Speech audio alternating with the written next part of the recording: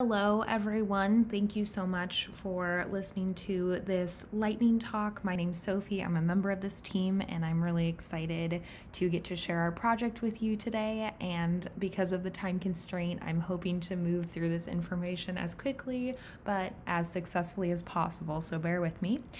Today, we're going to be talking about our project where we were using publicly accessible tools to create an open access index database on periodicals published during the late Qing and Republican eras in East Asia. And this project was a collaboration between GW staff and graduate students like myself at George Washington University.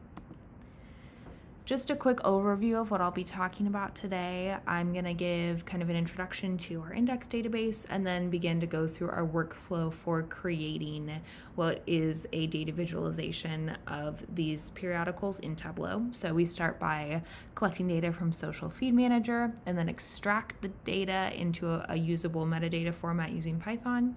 And then we clean up that data using Excel. And then finally, we put it in Tableau for it to be visualized and for users to interact with and utilize as a resource. And then finally, I'm hoping to talk to you all a little bit about limitations for this project and our future plans. Just an overview of the index database. We created this database through tweets. So this was actually kind of a crowdsourcing effort in where we were using Social Feed Manager to extract information to create this Tableau map. And we were hoping to create an index database on periodicals published during the late Qing and Republican areas in East Asia. And as you can see, we were successful. On the right, there's our Tableau visualization of that. And as I mentioned, I'm just going to kind of go through our workflow for this process today. In terms of the initial data collection, we started with Social Feed Manager. So we captured tweets through individual accounts or hashtags or keywords, and we used a couple specific fields that we thought would be the most helpful in forming metadata and creating a really great mapping tool for users. And some of those include the text, the tweet type, and URLs that are relevant, so like a link to a database or a tweet.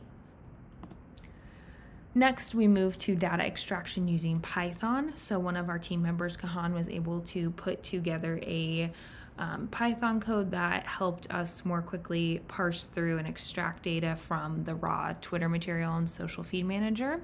And this, if you look to the right side, can be seen. So we use this to capture Chinese characters as well as capture the start and end year of periodicals, as well as the number of issues of periodicals published for each source.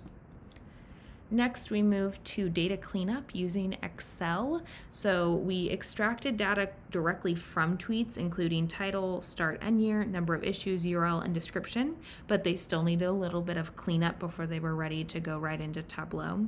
So we went through and cleaned that up using Excel, and then we also used geocoding functions in QGIS to add a latitude and longitude to each of these locations so that we could actually put them on the map in Tableau. Next, we move to our final stage, which is data visualization using Tableau.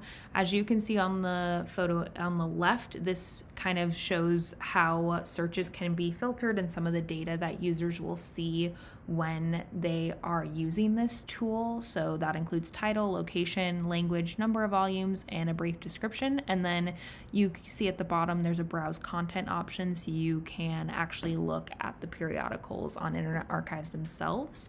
It was really exciting for us to be able to create a tool in Tableau that was so interactive and allowed a dashboard that could incorporate filter options for those utilizing this tool. Our previous projects have been on ArcGIS Online, which was very interactive and was a great tool, but we were excited to continue branching out and experiment with Tableau.